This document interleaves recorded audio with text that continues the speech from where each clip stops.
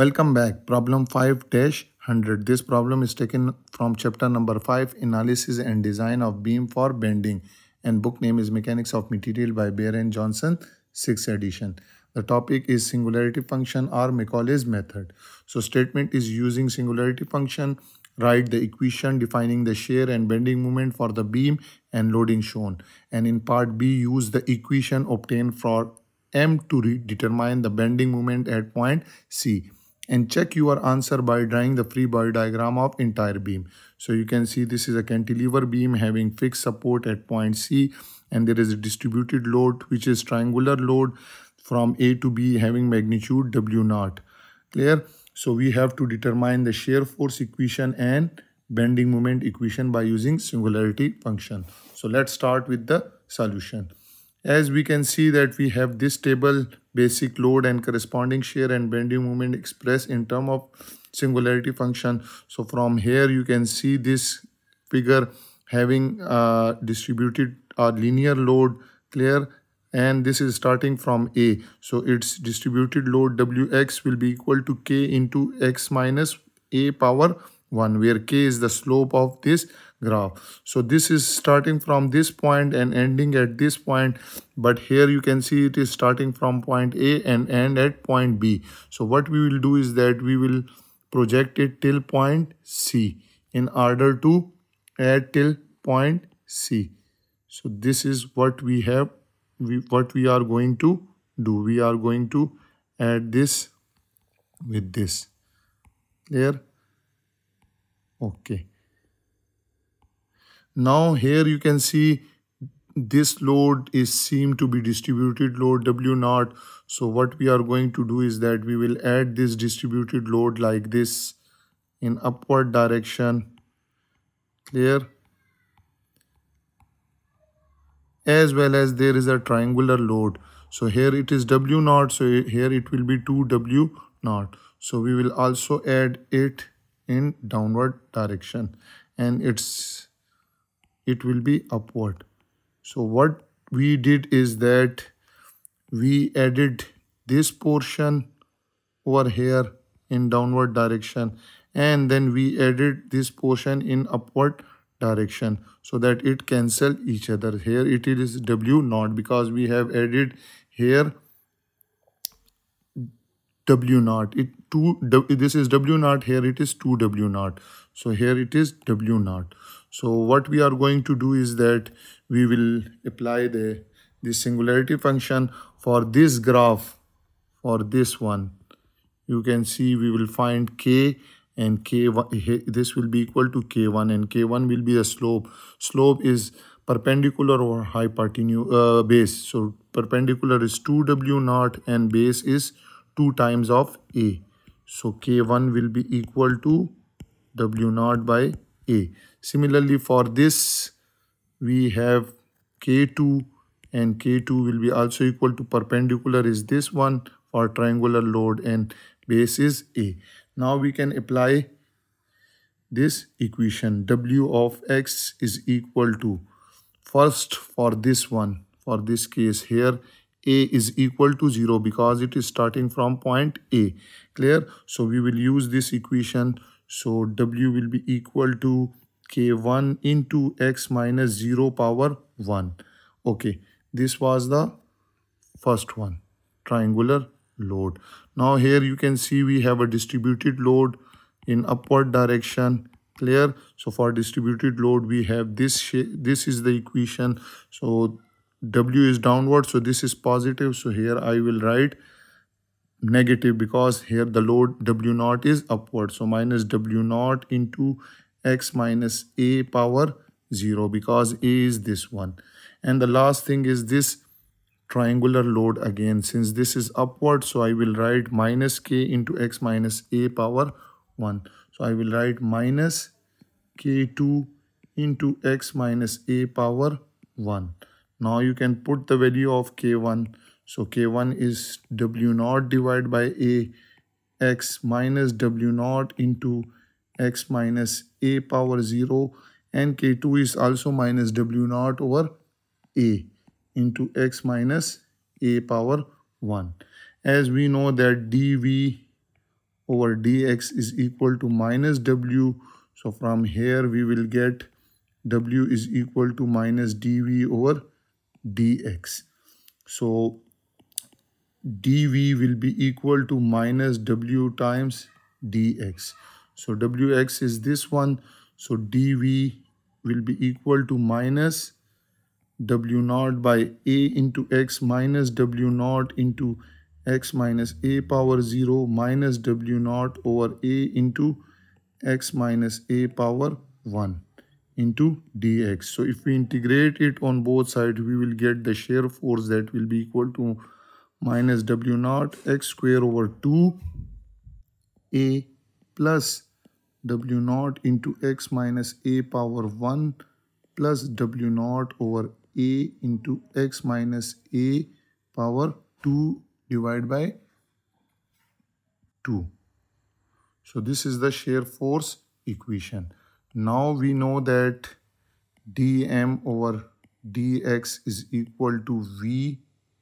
So dm will be equal to v into dx. So I will write it, dm is equal to v is minus w naught x square over 2a plus w naught into x minus a power 1 plus w naught over 2a into x minus a power 2 into dx.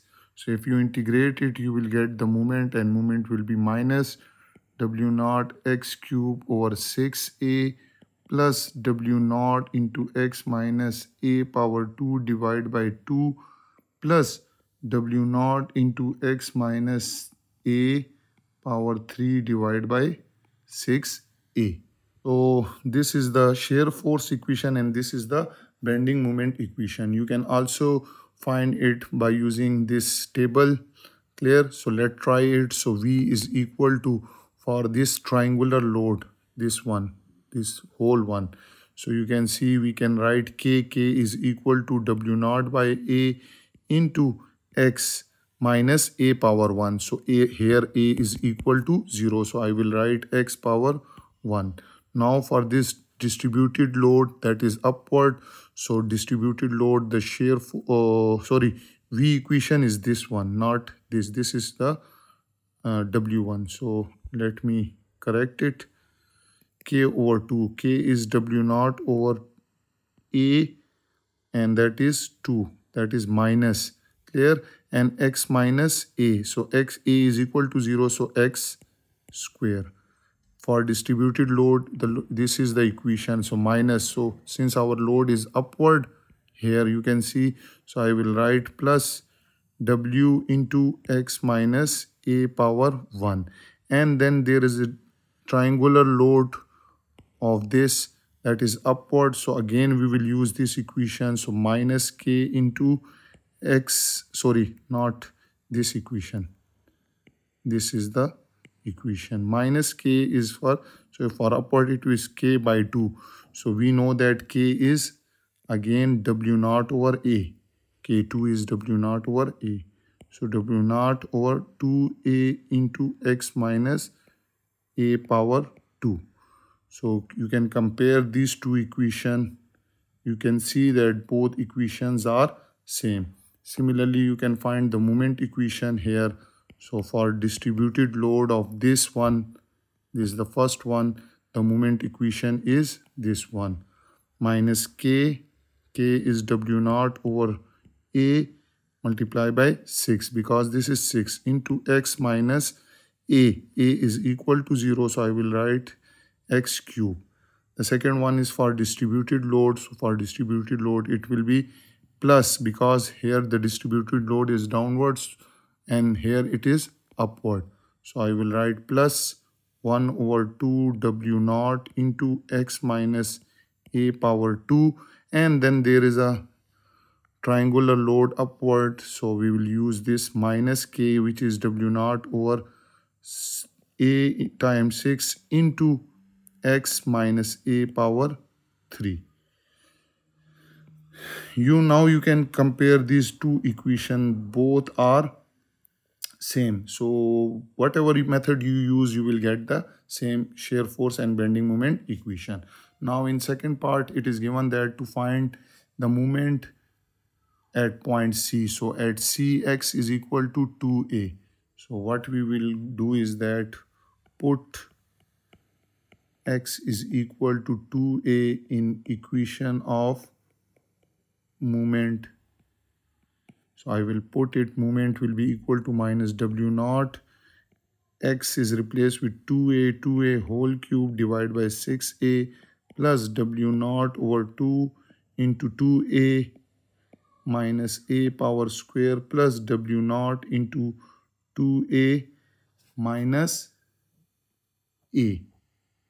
This is a power 3 divided by 6a.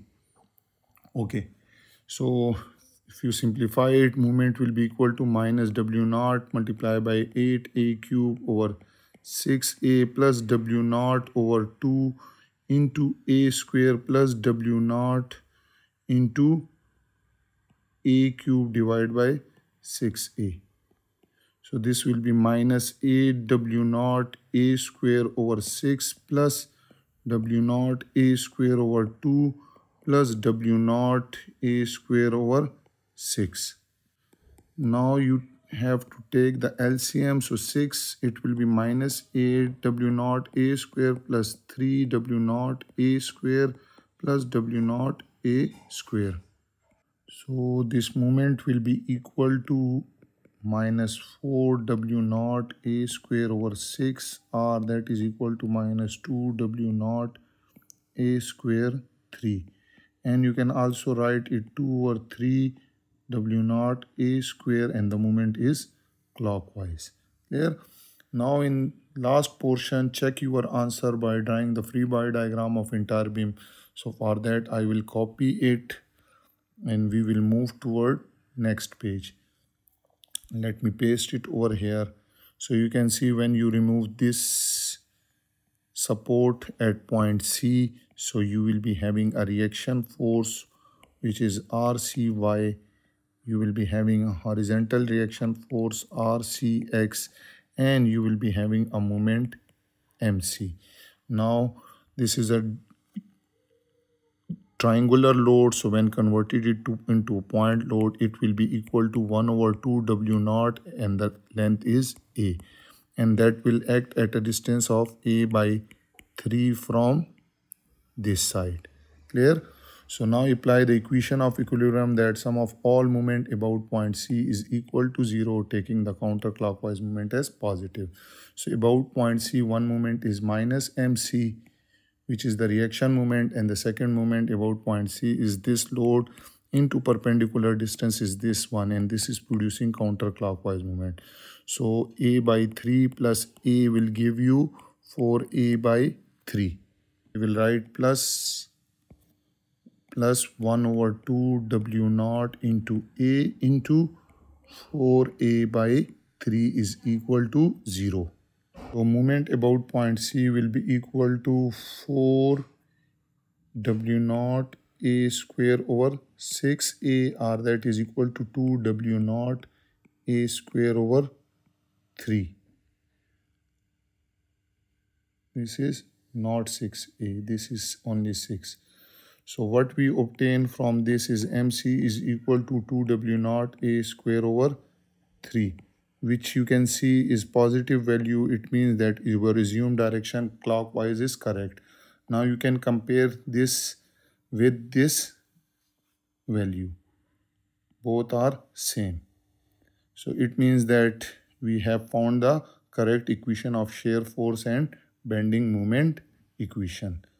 And this was all about problem 5-100. I hope you have enjoyed this video and you are liking and learning it. Those who are new to my channel, then subscribe it, and don't forget to press the bell icon so that you can get notification about my latest videos. If you have any question, you can ask me in comment section. Thank you for watching.